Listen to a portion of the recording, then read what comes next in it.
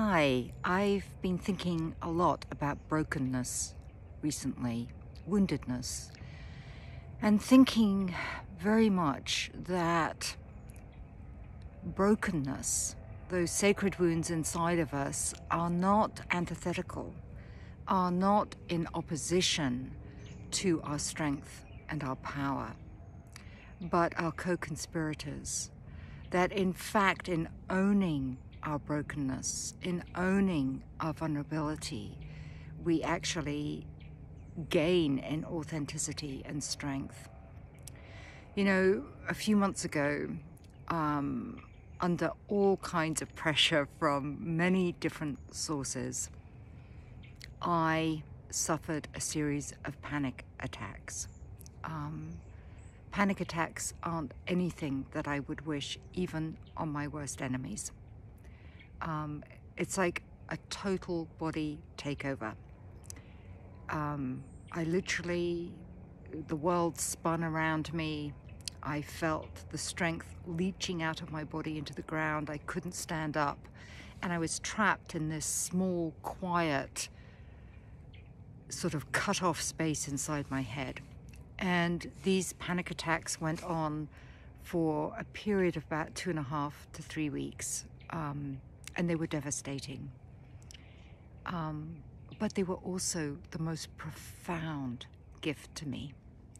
I literally feel as though I went through a death and rebirth initiation, that I had to really look coming out of that series of devastating episodes, which took me to the emergency room more times than I care to mention, with a deep appreciation, not only that I'm alive, but that I have to do things differently, that I will always be this passionate, for my own personal work, somewhat ambitious, no, fully ambitious woman, but I cannot put myself under the kinds of stresses and strains that this very self-willed person has done over the years. And so it was a great gift. In my book, A Wild Soul Woman, I look at extraordinary women like Simone Biles, like Naomi Osaka, who admitted to the pressure that they were under and said no more. You know, we cannot tolerate this. I am stepping back. I am stepping down. I'm going to name what's happening to me. And in their vulnerability, they gave women strength and courage to name enough is enough. You know, why are we putting ourselves through all this?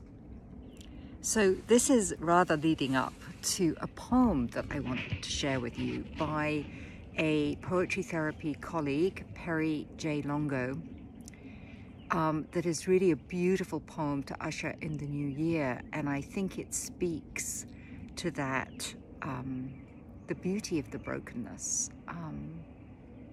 in very powerful ways. This year, like any other, ends with its ups and downs, like trees, some broken limbs. Some things held together with tape and glue. Yet if we keep unwrapping, there is the gift shining in its nest of paper, and sturdy words that hold us up, touching innocence and old strength.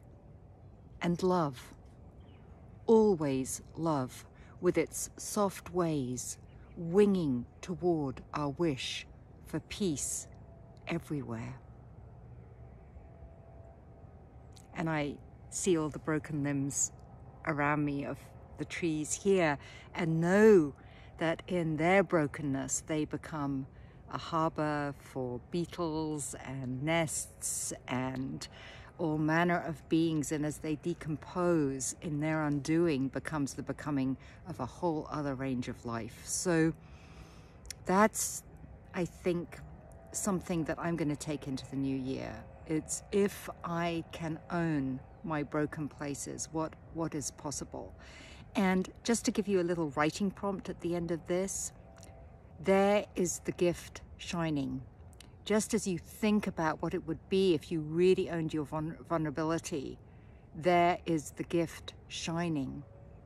What would that gift be to you?